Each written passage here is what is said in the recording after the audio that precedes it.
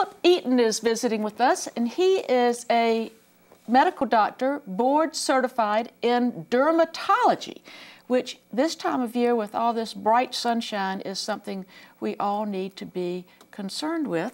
Thank you for your time. And of course, skin cancer is something I pay a lot of attention to. Sure.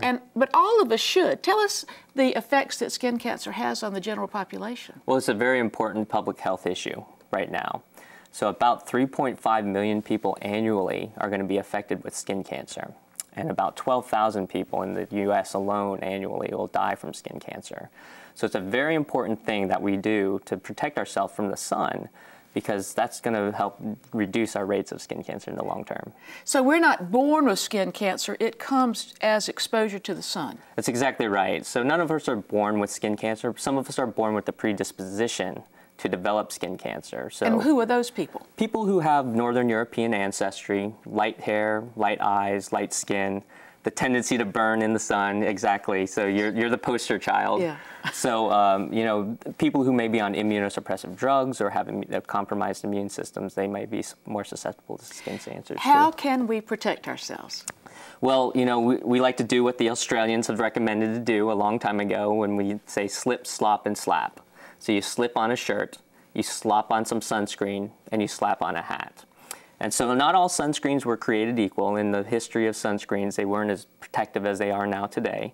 So what we want to look for is a sunscreen that's broad spectrum, which protects from UVA and UVB wavelengths. Talk about those two wavelengths and the differences in them, please. So historically, UVB was the one that we protected from, and that's what SPF is protecting you from. When you see the SPF 30 or 50 or 15 on a bottle, it's measuring the amount of protection that you're getting from the UVB wavelength of light, which is what burns you in the sun. Oh, it gives you an actual sunburn. That's what gives you the sunburn. But more recently, we've come to understand that the UVA wavelength of light also contributes to skin cancer and the development of that. So now they have blockers for that as well. And so that wavelength doesn't give us a sunburn and make us get blisters and all that. And that's why people didn't worry about it as much, because you didn't have those immediate effects. But it can affect our cells and cause them to mutate. Absolutely, it can. Absolutely. And then it also affects your aging of the skin. Ah. So that's something that we appeal to people from time to time, because it's funny, studies have actually shown that if you tell people, well, this ultraviolet radiation can cause cancer, but it can also age your skin, people actually respond a little bit more to the fact that it can age you. And I'm going to say that this is a perfect example of that. This is an aging factor, and Sure. I have had tremendous sun exposure throughout my life because they didn't have sunscreen when I was a little girl. Sure, right. And you've told me an interesting factor. You don't have to have 1 million sunburns to become at risk. It's a relatively small number. It is a relatively small number. So about 3 blistering sunburns increases your risk for skin cancer. In your lifetime. In your lifetime. Very few of us can say that that hasn't happened. I've been there myself. Mm-hmm. So it happens to a lot of people. And it's startling, because 1 in 5 people, American people, will have a skin cancer in their lifetime.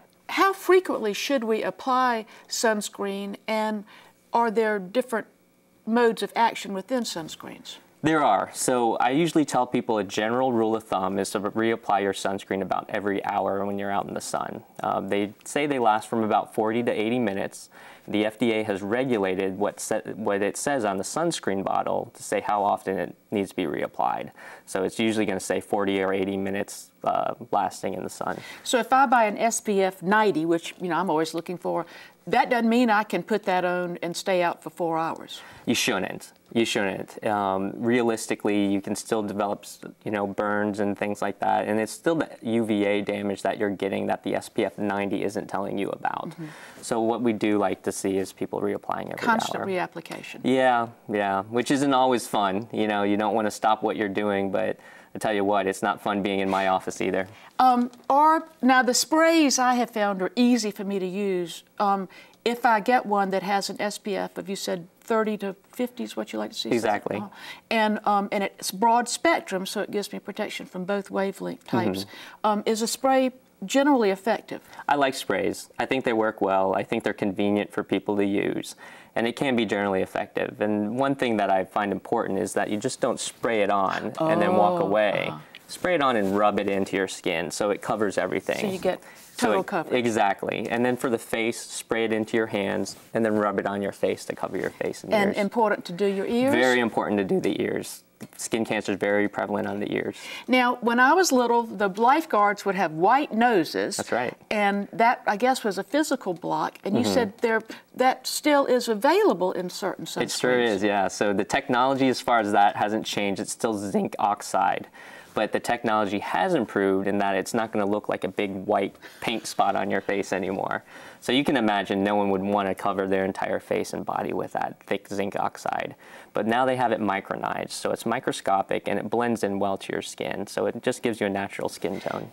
For people who have sensitive skin, that might be a better choice in that it is actually more of a physical block rather than a chemical block. Is that correct? Absolutely. And they make sensitive skin sunscreens, which usually contain some of those physical blockers and maybe less alcohol and things like that. If you have young children, when can you put sunscreen on them? When is it safe for them to have sunscreen on? It's about 6 months old. So what we tell people is before that time, cover them up or just don't take them out in those really sunny environments. Keep them in the shade. After that, you can use some of those sunscreens, and particularly some of the physical blockers of the baby sunscreens. What should we look for? I go every year, and they get this thing and zap me with it, and then I have little black spots over me. And so I am going every year, but what can, as a general precaution, can the public do to examine themselves? That's a great question. So you want to look at your skin once a month and check over for anything that's not healing, a spot that's bleeding and it won't heal, something that's growing or changing. And then for melanoma skin cancers, we like the A, B, C, D, E's of melanoma detection. Now, I'm going to stop you for a moment. Melanoma skin cancer means what?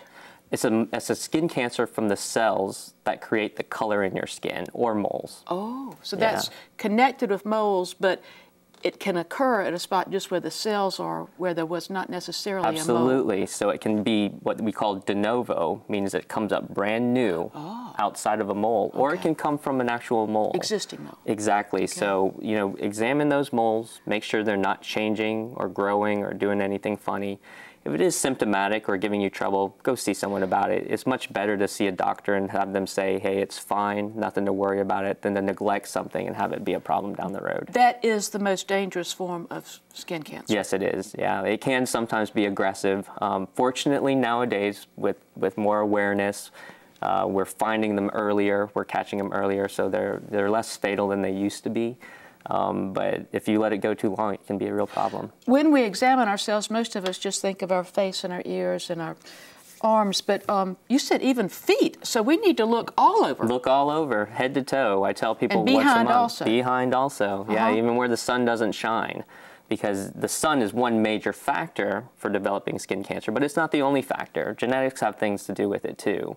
So if you have a lot of moles, you're at a higher risk. If you've had a family history of melanoma or skin cancer, you're at a higher risk. And so those people really need to be checking themselves out and seeing their dermatologist or a practitioner of some sort to look at their skin. Because as with all cancers, early detection is key. Is key. Prevention, early detection. Exactly. That's what we want to see. Dr. Eaton, I want to thank you for sharing this information with us today, and I imagine some people would like to know a good place to go for reliable, true medical advice or information. Is there a website you'd recommend? There are a lot of great websites to find out more about skin cancer and sun protection. One of them would be the American Academy of Dermatology, which is at aad.org. aad.org, okay. And another one is skincancer.org, O-R-G, okay. And that's from the Skin Cancer Foundation. So those are great resources for information. Well, and I want to thank you and your sweet wife, Bernadette, because y'all brought me a present. You brought me a hat like the Australians would encourage me to wear, and even put a flower on the top of it. That's right. So that now I can slip, slop, and slap. Okay. Yep. Thanks so much. Thanks very much.